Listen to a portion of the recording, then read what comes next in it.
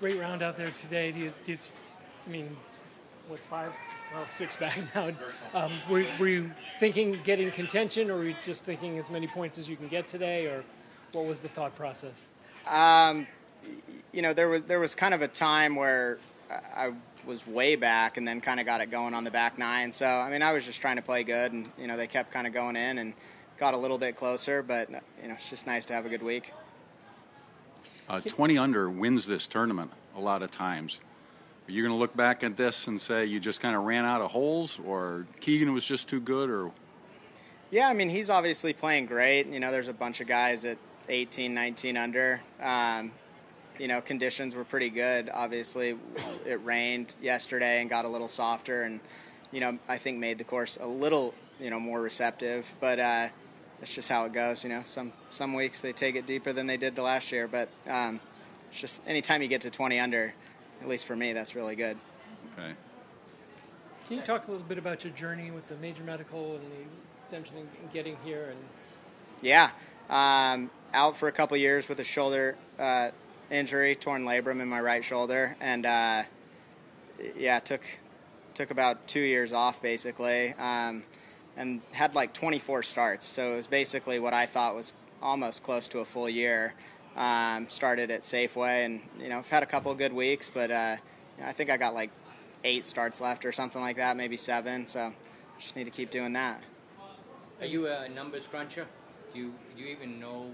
Will you crunch the numbers after tonight or after?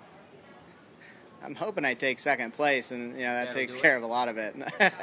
But you know, it's kind of like there's too many events left, and I think I only have 8, and that has to get me all the way through the fall basically now. So I don't even know how many events there are in the fall. I don't even know if they know how many events there are in the fall. So there's no use really crunching the numbers. What are you playing coming up? What do you Play know? next week in John Deere and figure it out after that.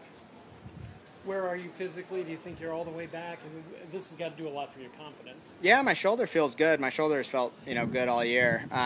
You know, it's usually like a year-ish for a torn labrum, and I was out for about 2 just to kind of start in Napa instead of starting in the middle of, you know, the season, that last season basically. So shoulder feels good. It's kind of every week's different though. When you were out those 2 years, how much golf? I know you didn't play out here. How much? When could you start playing golf after the surgery? Like 6 or 7 months after, you know, is when I played my first round, I think, and took it pretty easy. Kind of, you know, went from playing once a week and twice a week and 3 times a week, and then, you know, my first major medical start on the, like, rehab start on the Korn Ferry Tour was last year in the summer. So that was kind of the first test to see if I could actually go play for 7 days in a row, basically.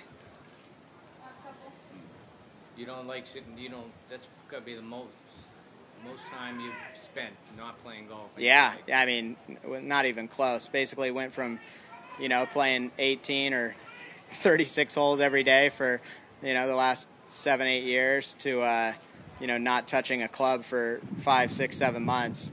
It was cool though. You know, I got to hang out with my family and build a golf course and do a lot of other fun stuff. But, you know, it's obviously cooler to shoot 62 on Sunday. Cool. Yeah, thanks.